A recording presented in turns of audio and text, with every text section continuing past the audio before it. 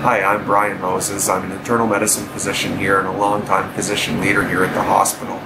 And as a physician leader and a longtime supporter of the Yarmouth Hospital Foundation, I couldn't be more excited about this announcement today. The kind of funds that we're talking about really go a long way to supporting the work of the foundation and really the work of the hospital here, which is to care for patients in our area.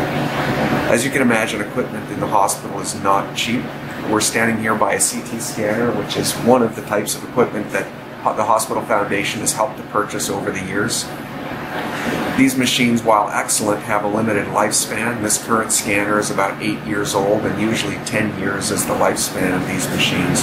Our MRI is going on 15 years, so all of these pieces of equipment, which are expensive, take a lot of money to replace, and the foundation plays a critical role there.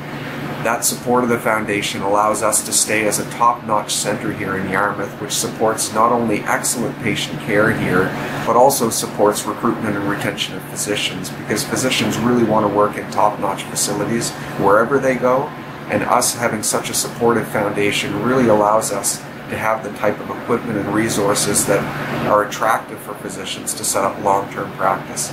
So our hope with this kind of endowment is to continue that momentum that we've had over the years of support from the foundation, allowing us to have top-notch medical quality here in Yarmouth, Nova Scotia, so that we can support the care of our patients in the Tri-County areas.